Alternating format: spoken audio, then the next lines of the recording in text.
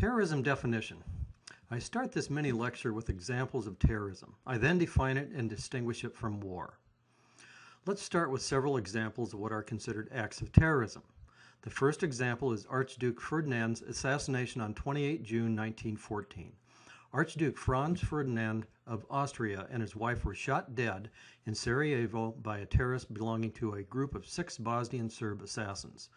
The political objective of the assassination was to break off Austria-Hungary's South Slav provinces so they could be combined into a greater Serbia or a Yugoslavia. Another example of a terrorist act is the fire in 1987 set by the Animal Liberation Front here at UC Davis Veterinary Laboratory that caused $3.5 million in damage. Another example is the U.S. embassy bombings in Kenya in 1998, which killed hundreds of people.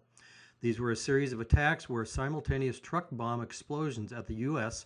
embassies in the East African capitals.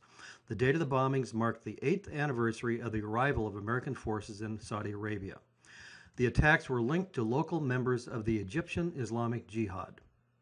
Another set of examples are the September 11th, that is the 9/11 attacks. These were a series of 4 coordinated suicide attacks upon the U.S. in New York City and Washington, D.C. areas on September 11, 2001. On that Tuesday morning, 19 terrorists from the Islamic militant group Al-Qaeda hijacked 4 passenger jets, killing over 3,000 people. A last set of examples are the 2011 Norway attacks, which were 2 sequential lone wolf terrorist attacks against the government, the civilian population, and a Workers' Youth League-run summer camp in Norway on 22 July 2011, claiming a total of 77 lives. It involved a car bomb and massacre of children on an island summer camp. So how is terrorism defined? There are actually hundreds of definitions, but here we will use the one by Richard English in 2009.